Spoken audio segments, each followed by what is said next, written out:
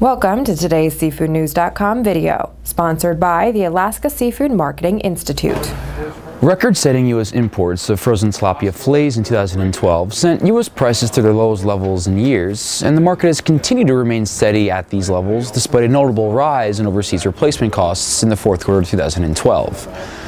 According to the U.S. Department of Commerce, the U.S. frozen tilapia fillet imports totaled approximately 371 million pounds in 2012, up 27% compared to 2011 levels, or over 78 million more pounds of product, about 6.5 million additional pounds per month on average. China was the U.S.'s top exporter, accounting for 330 million pounds in frozen imports to the U.S., a 26.2% year-over-year increase. This record surge in imports sent prices to some of their lowest levels not seen since 2010. According to UB Quotations, the average price of a 3 to 5 ounce frozen tilapia fillet from China was $2 per pound, down 13% compared to the same month the year prior. However, the market has held steady since December, with average quotations holding at $2 per pound, even though replacement costs started to tick up in the fourth quarter of 2012.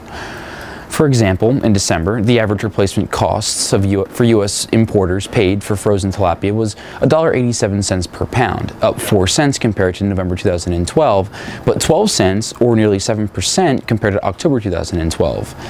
Industry sources have credited the spike in replacement costs for a variety of reasons, including general increases to production costs.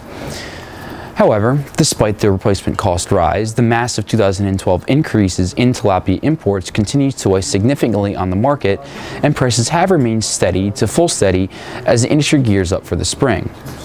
You can learn more about the U.S. tilapia market by checking out our February 2013 Aquaculture Insiders Report by clicking World Trade under the Seafood tab in ComTel. Today's SeafoodNews.com video was brought to you by the Alaska Seafood Marketing Institute.